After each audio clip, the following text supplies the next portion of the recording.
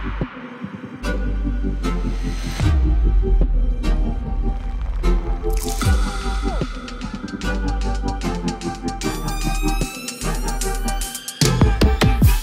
this is an RTX 3060 V2, which is an LHR edition. And the specific card that I have here is the Palit dual model. And this GPU has a 12GB of VRAM and it is using the GDDR6 memory. And the specific GPU that I am going to test out later, which is this GPU, has a Samsung memory in it. The TDP of this GPU comes in at 170 watts and it takes only a single 8-pin, which you can see here, which means powering this GPU for your rig is going to be fairly straightforward.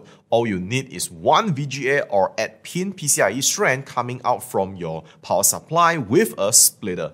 One end of the splitter will be plugging into this GPU and another end will be going into your riser.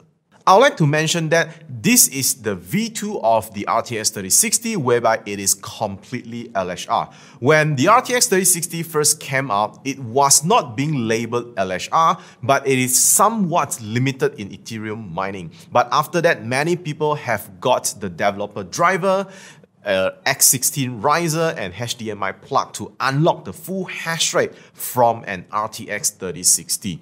But this is not that version, so this version is completely LHR. So I'll be testing this GPU on Ethereum mining, Ergo, Ravencoin and Flux on Windows. After that, we will be touching a little bit about profitability and then I will give you my final thoughts on this RTX 3060 for crypto mining. And without further ado, let me put this GPU on my test bench and you will see the results in a bit.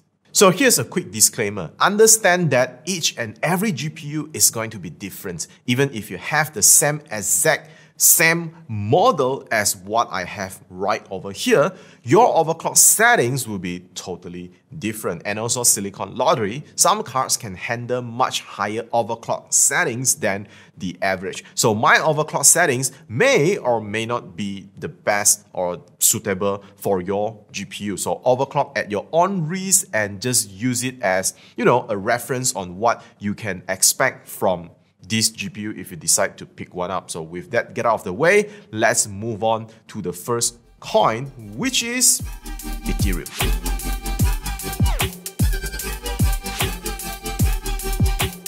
With stock clocks, I was getting around 31 megahash per second at about 160 watts mining Ethereum.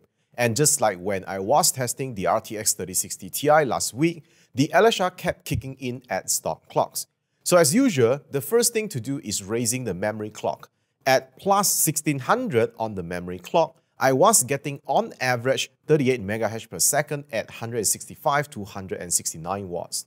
Dropping the core clock did not help in reducing the power consumption nor hash rate improvement in our case. So of course, the next logical step to do is locking the core clock.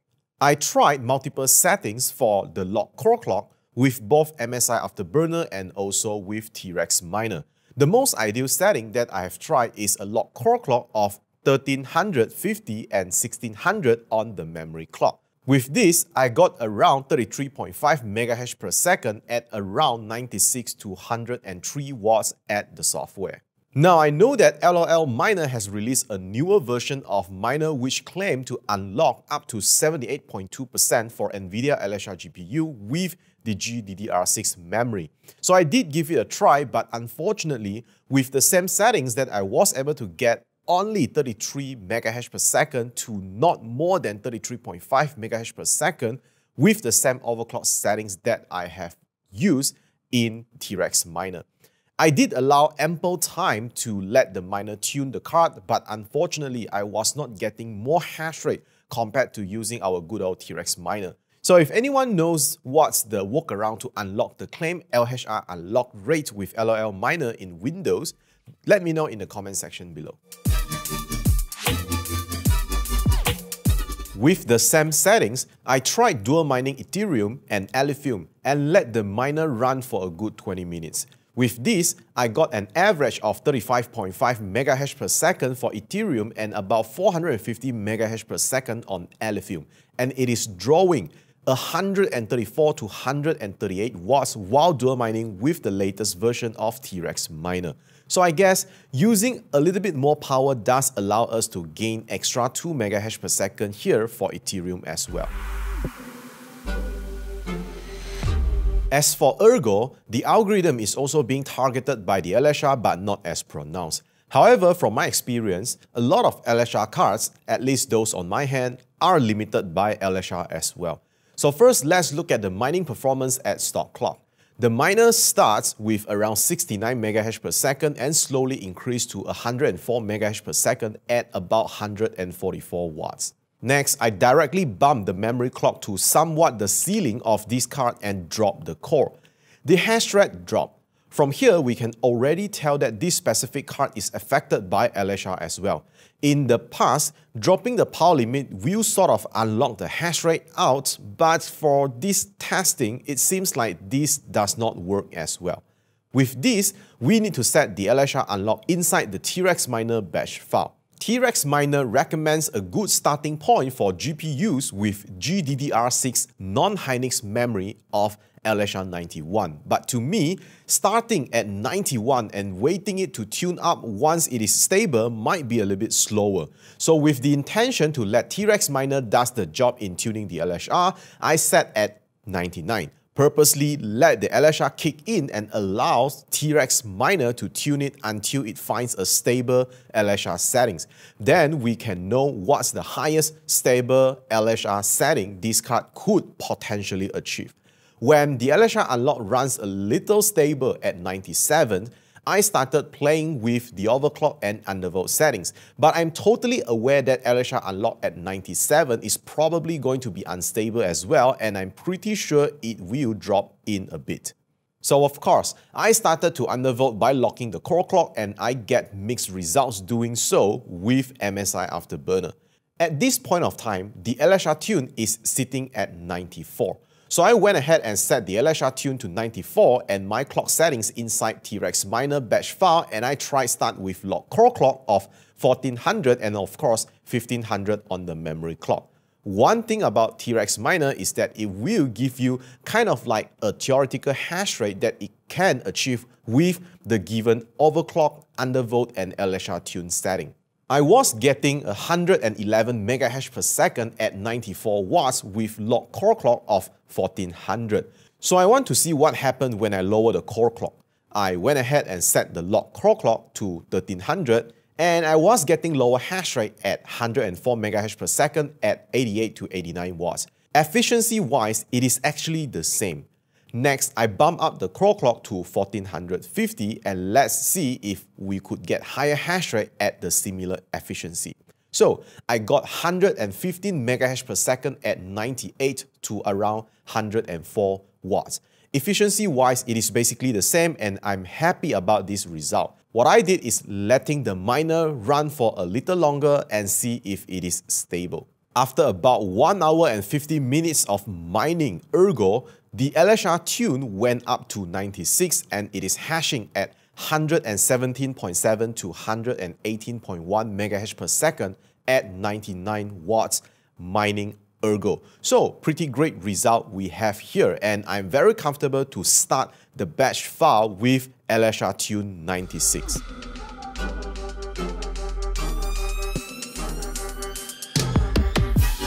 At stock settings, this GPU is getting 20.93 to 20.94 MHz per second mining Ravencoin with the Kapal algorithm, and it is drawing 169 to 170 watts, which is the TDP of this card.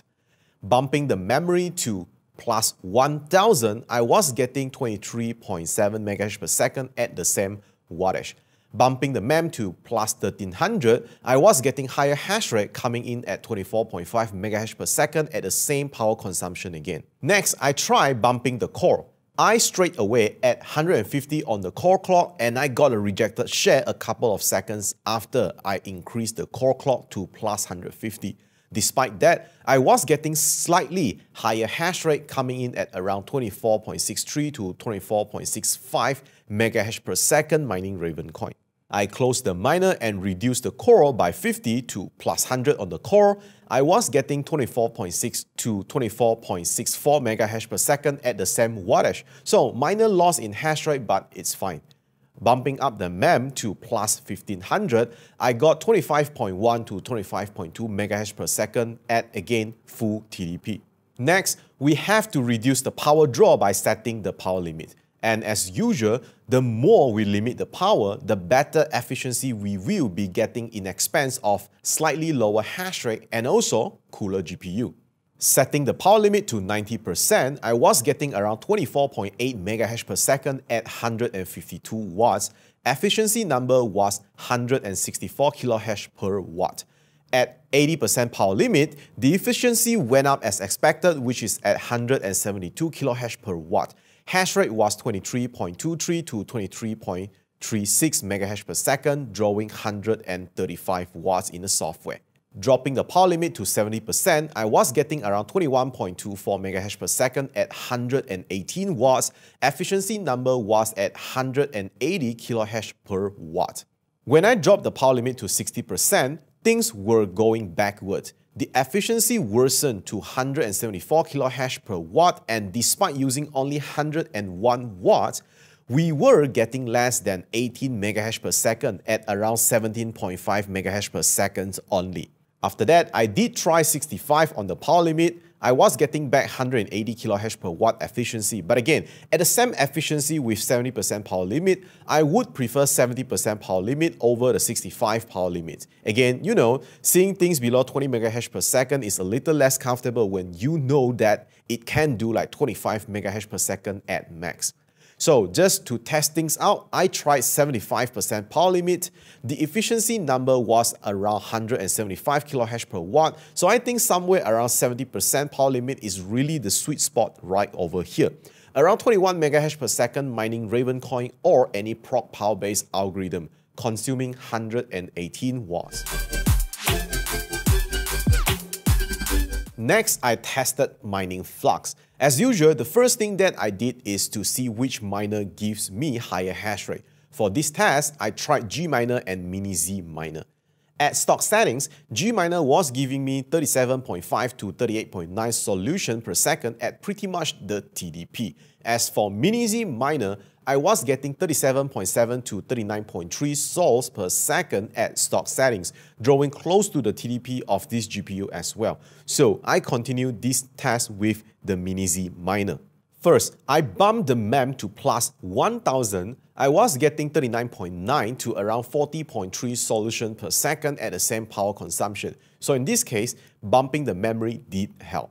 So I went ahead and bumped the MEM to plus 1200, I was getting around 39.4 to 40.3 solution per second as well. So it seems like too much of the memory clock is also not really useful.